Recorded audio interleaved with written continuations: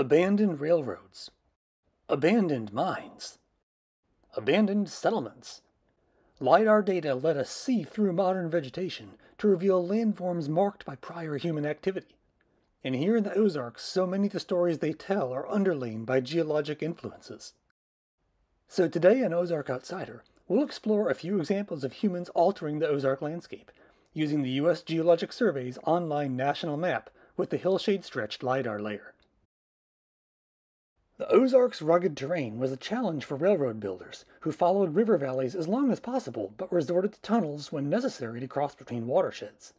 The Charcoal Gap Tunnel near Eureka Springs, Arkansas, was built around 1900 by the St. Louis and Northern Arkansas Railroad.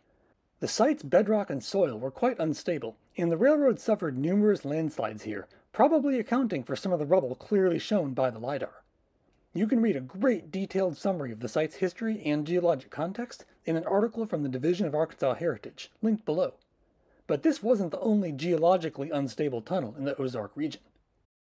Here at Rocheport, Missouri, along the northern Ozark fringe, the Missouri, Kansas, and Texas Railroad tunneled through a protruding bluff along the Missouri River. This is a rare Ozark tunnel you can easily visit, as Missouri's 240-mile cross-state Katy Trail passes through it, and we devoted a two-part video series to the complex geologic context of this site, linked below. Another Ozark Railroad tunnel might be open to visitors someday. Here at Freeburg, Missouri, the former Rock Island Main Line tunnels beneath the town's ridge, on another abandoned route advocates are hoping to convert into Missouri's second long-distance rail trail. A broader LiDAR view clearly shows how the tunnel helps the rail line cross the watershed divide between the Marys and Gasconade rivers. How many travelers have driven through Freeburg on US 63, never knowing they were crossing a rail tunnel? Sometimes all a railroad needed to cross a gap was a deep cut, like here along a long abandoned railroad built to serve a major iron furnace in the central Missouri Ozarks. This cut is on public land and makes an interesting short hike. LiDAR helps us follow this line east across private land to its crossing of Huza Creek at the old town of Dillard, where the route's sinuous climb back out of the valley is partially followed by modern Highway 49. This is far from the only Ozark Railroad tied up with the region's mining history, so let's go explore some abandoned mines. Here in Missouri's aptly named Iron County, the summit of Pilot Knob is scarred by a large mine dating back before the Civil War. Indeed, this same view highlights a Union fort built to protect the region's strategic mines and railhead, now a historic site commemorating an important battle fought here. Just across the valley, the summit of Shepherd Mountain shows two deep scars cut by early iron miners, which even today contain iron deposits rich enough to deflect a compass, as we showed in a different video. Many parts of Washington County, Missouri, are scarred by extensive pits dug for mining barite, locally known as TIFF. Here's a particularly dramatic field of TIFF pits scattered across the landscape. Here's another mining district near the aptly named town of TIFF, along the Washington-St. Francis County line, where a close zoom reveals the traces of abandoned mill foundations near the railroad tracks.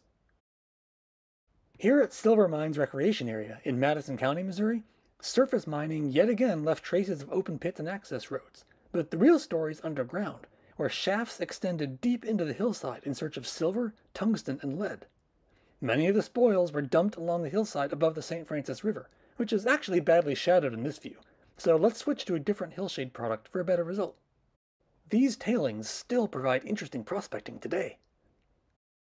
Underground mining can leave a much larger scale legacy, as here in Park Hills, Missouri, where one of the world's richest lead deposits produced almost 80% of the nation's lead for over 100 years. Vast amounts of mine tailings accumulated in mounds and catch basins, forever altering the area's landscape, despite the subsequent removal of many large tailings piles like this one. We strongly recommend a visit to Missouri Mines State Historic Site to learn more about this setting. While the towns here survived the end of mining, many didn't. Let's visit some Ozark ghost towns, preserved by faint traces lingering on LiDAR. We already visited the mining scars of Washington County, but let's focus on the town of Palmer, a once vibrant community serving the mining and timber industries. Essentially uninhabited today, a close zoom reveals the orderly traces of a good-sized settlement, now hidden beneath the regrown tree cover. The wonderful Ozark oral historian Alex Prim includes a nice essay on Palmer in his book Ozark Voices. Probably the most famous Ozark mining ghost town is Rush, Arkansas, preserved within the Buffalo National River. The hillside scars from mining what was once proclaimed the greatest deposit of zinc ever discovered in the world are obvious, but we can also pick out traces of industrial foundations, and even the town's buildings, laid out in a neat row along a ledge above Rush Creek. While most Ozark ghost towns failed for economic reasons, the story of Times Beach stands out as an environmental disaster. Here along the Merrimack River, on the outskirts of St. Louis, a grid of streets once served a town of around 2,000 people along historic Route 66. But this town wasn't abandoned in the 1800s or the Great Depression. It was completely evacuated in 1983 due to dioxin contamination and remains abandoned today, a complex and heartbreaking story told well by a video we'll link to below. You can visit this site today as part of Route 66 State Park. Let's end with a fun and unusual example of an abandoned human enterprise. This complicated-looking feature in Dent County, Missouri, is an abandoned fish hatchery along the West Fork of Hoosick Creek. From the ground, these don't look like much, emphasizing the value of lidar in recognizing landscape patterns. Much of this site is on public land, and it's a fascinating place to explore. There are so many more stories lingering in the Ozark landscape. If you'd like to explore for yourself, check out our tutorial video on how to access lidar-derived hillshade maps using the National Map platform shown here. And we'd like to give a heartfelt thank you to all the viewers who've supported our channel, whether by leaving a tip through our Ko-fi site, or hitting the thanks button below the video, or simply liking, sharing, and commenting. We appreciate all of you.